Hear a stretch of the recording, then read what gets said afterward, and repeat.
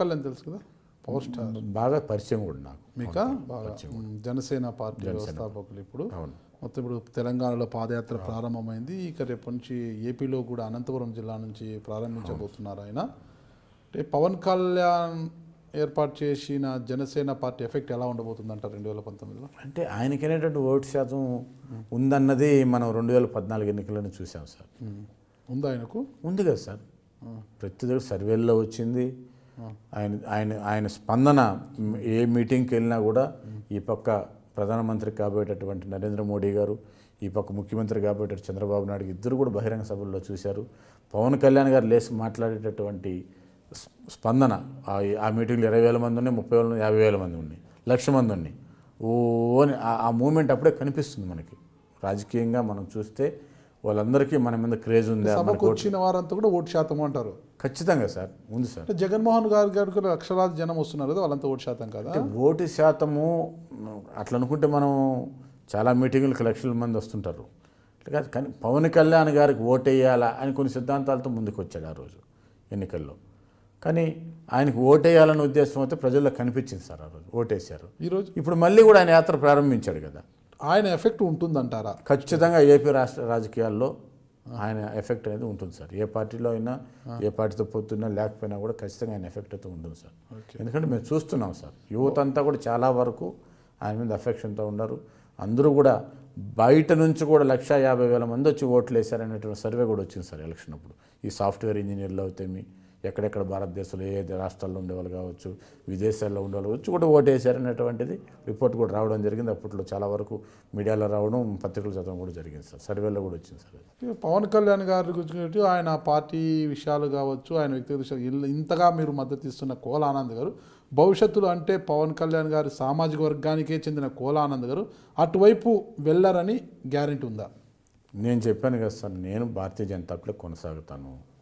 ఖచ్చితంగా నాకు ఆ నియోజకవర్గంలో ఆ పక్క ఉన్నటువంటి వాళ్ళు కూడా పవన్ కళ్యాణ్ గారి అభిమానులు, పవన్ కళ్యాణ్ గారి జనసేనలో ఉండే వాళ్ళందరూ కూడా అందరూ నాకు తెలిసిన వ్యక్తులు, వాళ్ళందరూ సహాయ సహకార మద్దతు కూడా నాకు ఉంటుందని నేను ఆశిస్తున్నాను సార్. ఖచ్చితంగా ఉండి అదేవిధంగా ఇంకొక విషయం కూడా సార్, మోహన్ బాబు గారు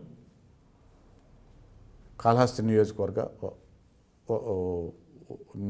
వాస్తు వాళ్ళ ఆయన కాలేజు స్కూలు తిరుపతి పక్కన ఉంది. కానీ ఆయన మా కాళహస్తి ఏర్పేట మండలంలో పక్కన విలేజ్ వాళ్ళది. నాకు ఒక కుటుంబ సభ్యుడిలాగా అన్ని రకాలుగా నాకు మోహన్ బాబు గారి సహాయ సహకారాలు నాకు ఎప్పుడూ ఉన్నాయి.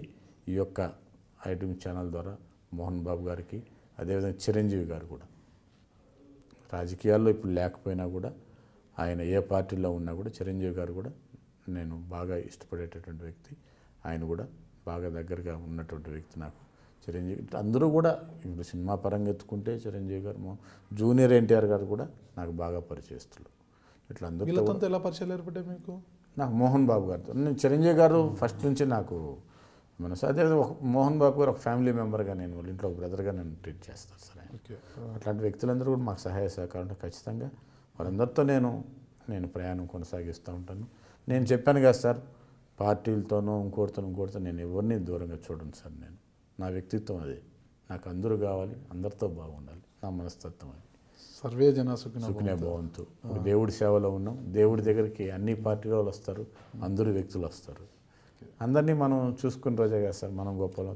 అయ్యో ఇంకో పార్టీ వాళ్ళు వచ్చారు మనం బాగకూడదు అట్లా ఎప్పుడు చూడలేదు సార్. తెలుగుదేశం వాళ్ళు వచ్చినా, కాంగ్రెస్ వాళ్ళు వచ్చినా, బీజేపీ వాళ్ళు వచ్చినా, కమ్యూనిస్ట్ వాళ్ళు వచ్చినా, ఎవరు వచ్చినా కూడా నేను అందరినీ ఆడ గౌరవించాం, ట్రీట్ చేసినాం సార్ అందరికీ కూడా. అందువల్ల నాకు ఏ సినిమా యాక్టర్ వచ్చినా మా గుడికి అందరికీ దగ్గరుండి పూజలు చేసి పంపించాం. అందరూ కూడా బాగుండాలా, మళ్ళీ వీళ్ళందరూ కూడా మా ఆలయానికి రావాలా, కాళహస్తి యొక్క ప్రాశస్త్యం ఇంకా కూడా ప్రపంచం మొత్తం కూడా వ్యాపించే విధంగా కూడా అభివృద్ధి చెందాలని. ఎందుకంటే సార్ మాకు తెలిసి కాళహస్తి నియోజకవర్గం అంటే సార్ ఈ పట్టణంలో ఒక 4-5 హోటల్స్ ఉండేవాళ్ళు సార్ అప్పట్లో. ఈరోజు కొన్ని 100,000 హోటల్స్ వచ్చేసాయి. అంటే ఊరు ఎంత డెవలప్ అయింది చూడండి. For more videos, subscribe to iDream. And loads of fun entertainment and content, do watch iDreams. Do subscribe iDreamMedia. దయచేసి iDreams మీరు సబ్స్క్రైబ్ చేయాల్సిందిగా నేను కోరుతున్నాను. I am Dr. Nayak, DT Nayak. For more videos, please subscribe to iDream. Please subscribe iDream News. Please subscribe iDream. Please subscribe iDreams. మీరు చూస్తున్నారు iDream news.